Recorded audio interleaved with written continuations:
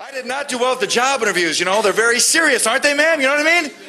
When you go to an interview, they always ask you questions where they try to make you sabotage yourself. Have you noticed that? They'll say, like, so tell us, where do you think you could use improvement? As if you're going to say, well, I am seething with hostility. I love to throw staplers. I am no stranger to prison. And they always ask you what kind of a challenge you're looking for. You notice that? What kind of a challenge you're looking for?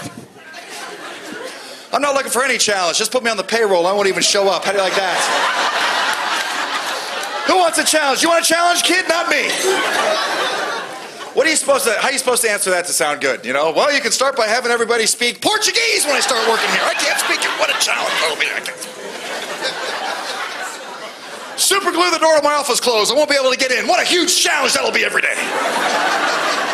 You ever walked into a job interview, taking a look at the people you're supposed to work for, and then decided you do not want that job? So then you might as well just goof off during the whole interview. Who cares? Like, so tell us, what can you do for this company? Well, I can do this.